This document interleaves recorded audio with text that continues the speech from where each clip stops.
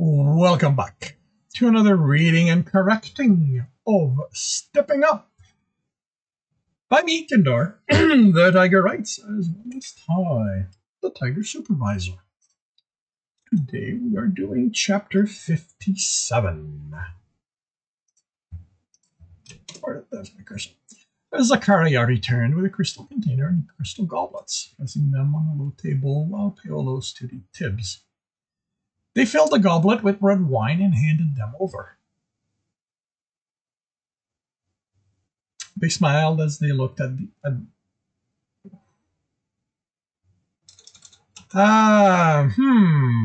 They smiled as they looked at them. Yeah, that's...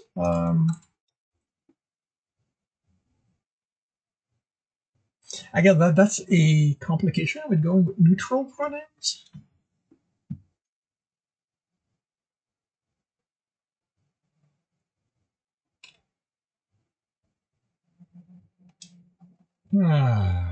Smile. They smiled as they looked at them, at the group. In appreciation, and Tibs thought they were seeing them as a painting to be admired. Paolo glanced. Yeah, this may be stretching. Paolo glanced at them, and his expression turned pained. I'm afraid we're going to need privacy, dear. Smiled at Zakaria. I'll make sure we all spend time together, but for now, you can't stay. This is going to be order business. Of course. They kissed the top of Paolo's head. I'll be working in my studio. I look forward to hearing stories of your adventures in the dungeon, they told Tibs and Karina before heading out of the house. Karina, the cleric said, shifting his focus to the two of them, there are rules. You were the one who told me that obeying rules without questions led to chaos. That was when you were a child and didn't question anything you were told. She smiled. You never said anything about no longer questioning them once I grew older. I know you were beyond my advice on the day you stole your first book. He ran the fingers along his goblet. I doubt I'm the reason you kept on questioning everything, but saw how little success everyone else had demanding you obey blindly. How little success everyone else demanding you obey blindly. Little success everyone else had, in demanded you obey blindly. Smiled at her fondly. I prefer that we remain friends. Paolo looked at Tibs. This isn't me agreeing to help, but tell me why you want purity when there are so many other elements who would suit you better. Because I have to. And Tibs realized that Jekyll's words about lying without actually lying were something he'd heard before. Never lie, Cole Grangston had said, his voice shaking from old age, pain, and probably tainted ale. Especially when you lie to a mark. The old man wasn't talking to Tibs. He hadn't known Tibs was present. If he had, his 3 apprentices would beat Tibs up instead of listening to a lesson. Tibs had sneaked to the back of the shack the old man claimed as his home and listened through a broken plank. He had watched Granston twist the nobles around his tongue, and Tibs wanted to learn from him, no matter how many times the old man told him no. The truth is the best lie to tell. You twist it, you bend it, you mold it until it suits your need, but never, ever break it. Tibs had never gotten good at it, and with each attempt ending in a beating, he'd given up on using his tongue to steal. His hands were better at it. But now, his tongue was all he had. That is a rather bold claim to make. The old stone didn't old accusation, but there was an expectation of needing more in it. And Tibs wasn't stealing with it this time. Not really. The elements were there for any who could get an audience, after all. Maybe I don't have to, he admitted. But I've watched the others with their elements. I've watched what they do, how they talk about it, and I came to the conclusion that purity is what I want. Conclusion? Pillow sighed, sounding amused. Karina taught me the words. The word. It means that I think over what I want, what's available, and what I can do, then pick something. And Karina explained about purity. Now there was a hint of disbelief in his voice. No, well, a little. I spoke mostly with the clerics who came to Craggle Rock when the dungeon graduated. There was an accident that created a pool of corruption, and one of them tried to remove it by itself. When I asked why she tried when it had to seem impossible, she said that it wasn't the success that was important. It was that she did the work as best as she could that mattered. Tibs paused and thought back over his life. He didn't have to pick and choose the events. Nearly all of them fit what he was saying. I've had to work hard all my life to stay alive. On my street, now in the dungeon. The guild didn't make it easier on me because of my eyes. He hesitated as he realized what he'd said and added the best thing he could think of to explain it. Even if I have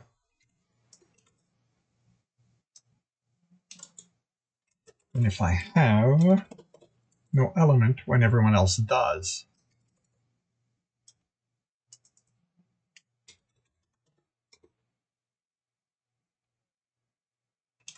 It's been tough.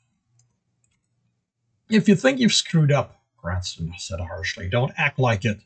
The Mark doesn't know what you plan to say or what's supposed to be the right thing you have to say. You'll be telling them you screwed up or not by how you behave. How many times have you gone into the dungeon? I'll ask. Dude shrugged. A lot. The cleric looked at Carino. It's hard to say, she answered. At first, they just grabbed us off the street and if our role was needed to fill a team. We didn't get to tell them we were tired or that we'd already gone on that day. We went in with strangers and did what we could to survive. When the dungeon graduated, we built our teams and there was a schedule. But there was a schedule, more for the nobles than us, I think. I think that since then, we've gone in more than a dozen times. Less than 20, I'm sure. What is your role, Tibs? I'm a rogue. He straightened and puffed out his chest. Sorry. Okay.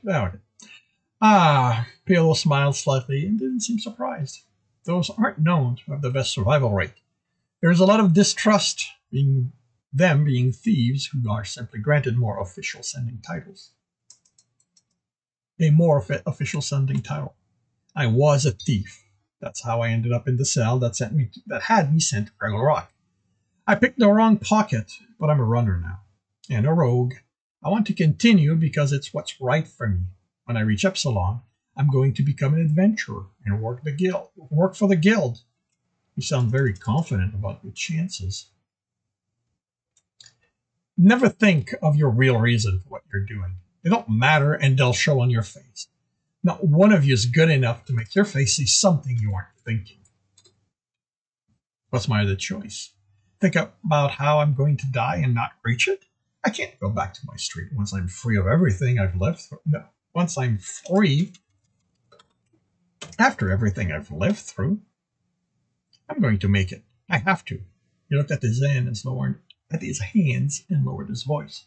Well, Mama, does your mother know what happened to you? Piolo asked. He shook his head. She died in the cold. She wouldn't want that to happen to me. The dungeon's hard, but I'm no longer on my street. I have to survive for her. My team's not going to be enough now. Not with him being a row. I need an element. I'm going to continue even if I can't get one. I don't care how hard I have to work. Shrugged. Maybe I'll be the first adventurer not to have an element. But the chances are better if I have one. And you would rather not have an element if you can't have purity? There was a forced neutrality that Donut made Tibs consider his response. I don't want to die, he finally said with a sigh. So I'll take what I can get. But none of the others sound right to me. Fire's all about heat and energy. Air's about playing around. Earth is grumpy. Water's about waiting around. Darkness is about being mysterious. Wouldn't darkness be a good fit for you? Rogues and mystery do go well together. It's what I'll take if I can't get purity, Tib said. But the one darkness rogues I've known was alone because he could tell how devious everyone is. I know people are devious, but I don't want to be alone. I want to believe I want to believe some can be my friends, my family.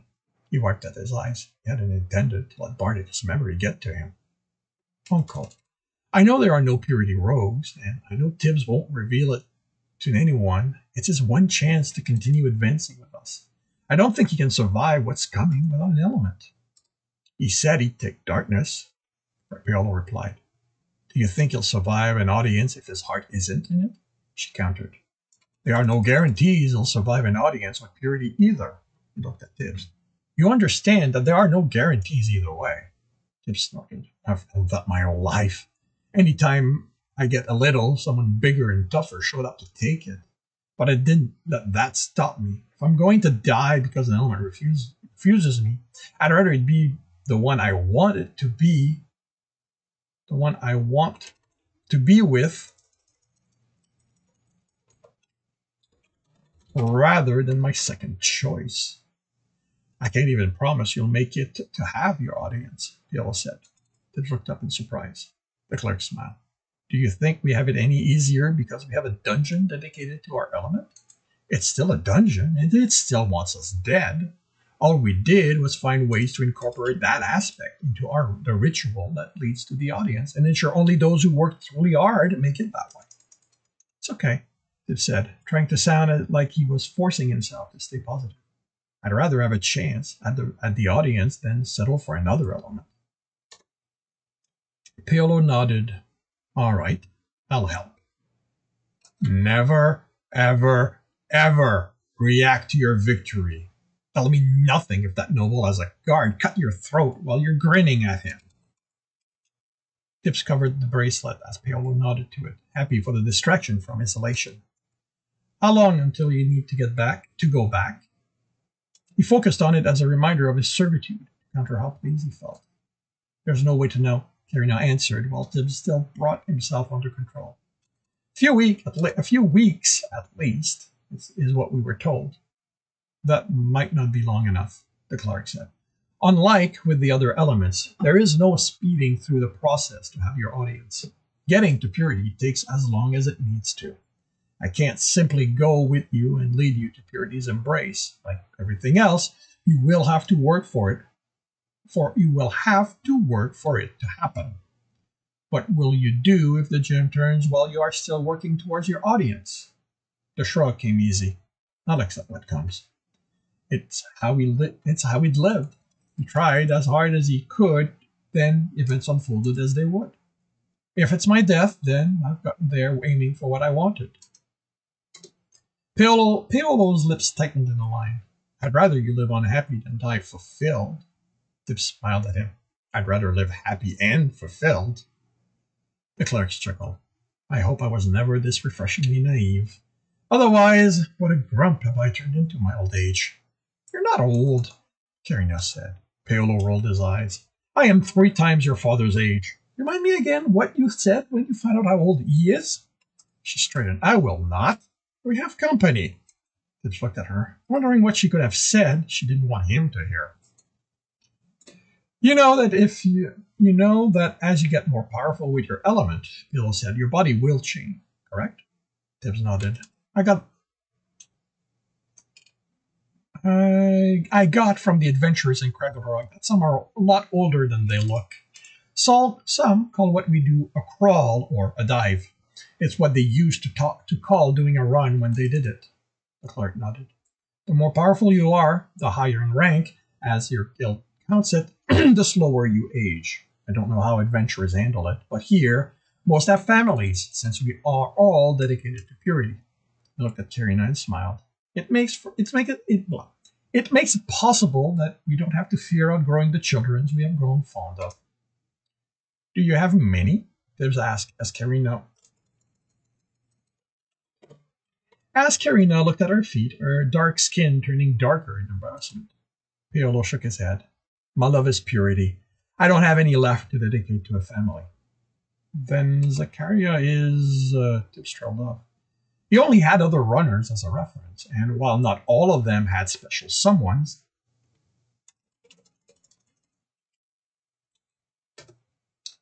Any who had someone looked a lot like Jackal and Krosef, or, he swallowed, Pian and Jeff. What Zakaria and I have is comfortable. I like and enjoy their company, and they enjoy spending time with me. But eventually, they'll grow bored with me not giving them what they want. I explained to them when they courted me, but they think their love is enough to change me. They'll realize it isn't, and there will be pain and anger. They might lash out at me. Then, they'll go to someone who can give them the kind of happiness they want. Till then, we enjoy each other's company. You make it sound easy, Tibs said softly. Them leaving you. It is, now. Piolo grew thoughtful. The first few were hard. I didn't become a cleric knowing where my devotion would take me.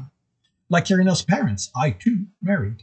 And this, I may change the word. I sort of made a decision that I was not going to use married as a term in this world, and here it slept through both drafts.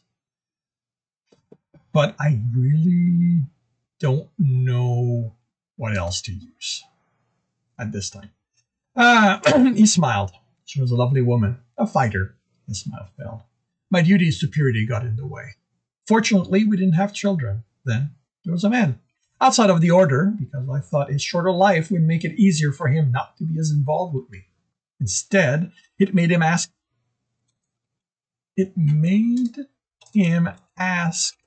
for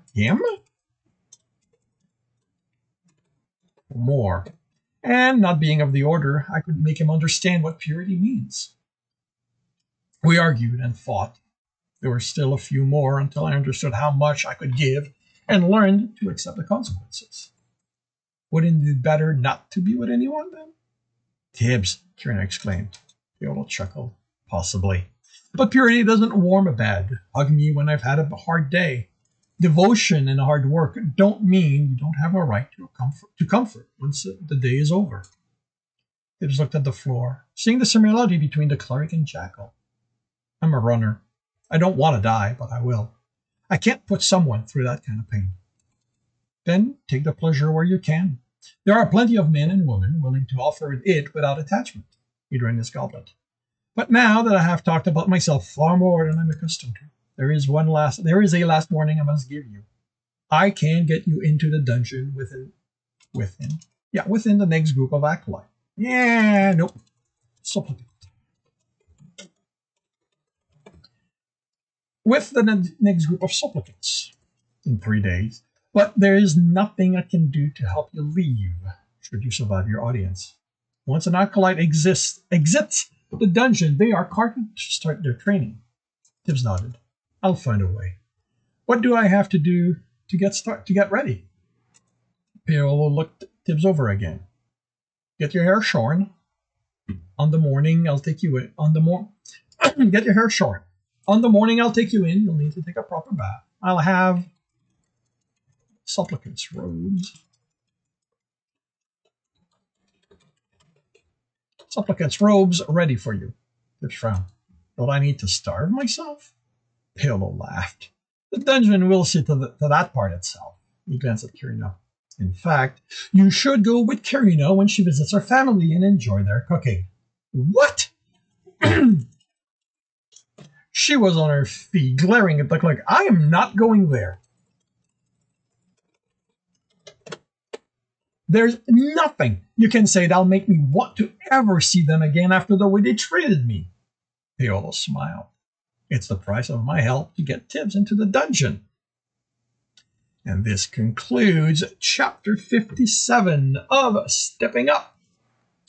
If you are enjoying this, please hit the like button. If you want to know when the next one is going to be, subscribe and hit the bell. If you want to read the story, you can do so for free on Royal Road. If you want to support me and read further ahead, that is on Patreon. And should you want to watch me do these lives, it is every Tuesday morning, 8 a.m. Eastern Time. And with that, I shall wish... Oh, wait. Links are in the notes. Now, I shall wish you a good day.